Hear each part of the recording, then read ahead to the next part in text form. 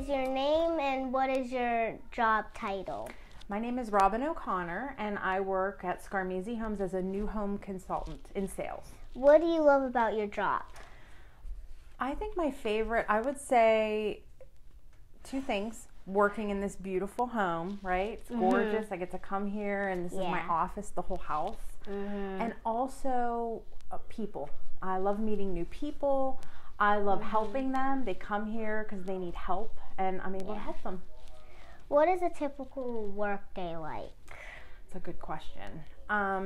Lots of things. So I always start my day checking my email, my texts, my phone messages, and then I try to get back to all those people first. And then the rest of the day is kind of a big mixture, and you never know what you're going to get. So most times I come to the model here, and I'm in my office, and I'm greeting people who come in the door, helping them price some things out, as well as answering more phone calls, sending more emails. So lots of meetings, but really it's a lot of meeting people. It's really fun. What types of interests, abilities, and skills would help a person be successful in your occupation? I think that the most important thing I learned is listening more than talking. So that means when you meet people and I want to learn so much about them, I ask them about them, let them talk. I want to hear what they need so I can help them. It doesn't really help if I tell them all about me, you know? So I want to know, you know, what things you need in a house. What problems do you need solved? So I ask questions and I listen more than I talk. And that's sometimes hard for me. But I've learned that it helps me in my job. So listening and organization is super important. Being, you know, doing what you say you're going to do. If I say I'm going to call you tomorrow at 2 o'clock, I make sure I call you tomorrow at 2 o'clock because you build that trust. Yeah. How do you use math, reading, writing skills in your daily work? For sure, reading and writing.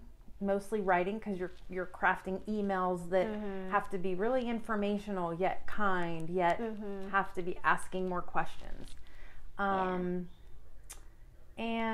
you know, as far as math, they make those, you know, our cell phones have calculators. So honestly, if ever someone feels like they have a weakness in math, it doesn't mean you can't get into real estate. And because you have resources now, technology's so great. I think if you believe you can do something, you can do anything. I believe that. So have that inner confidence, and you could be successful in anything you do.